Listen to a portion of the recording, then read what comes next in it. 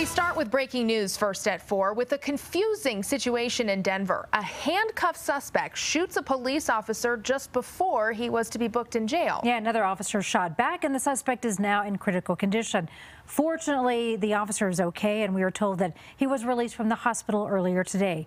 Thanks for being with us now first at 4. We have a lot of questions on this. Our investigator, Katie Weiss, is with us now to break this all down. And Katie, you are learning of new information that has just arrived. Yes, a lot of new details at this hour, Kelly and Karen. Just this afternoon, Denver police are telling me the suspect is 33-year-old Daniel Cheeseman. Here's a mugshot of Cheeseman police just sent me within the hour. They say it's from a 2019 arrest, and since Cheeseman is still in the hospital today, he doesn't have a new mugshot. Police say Cheeseman shot a Denver police officer in the neck as he was being taken out of the back of a cop car at the downtown Denver detention center just last night before 11. A police affidavit just released this hour says Cheeseman fired 4 rounds at police. That's when another officer opened fire on Cheeseman.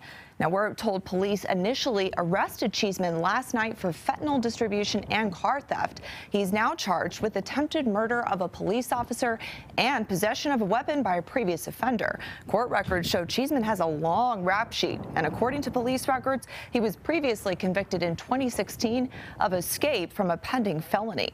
Now, one big question remains. How exactly did Cheeseman still have a gun on him?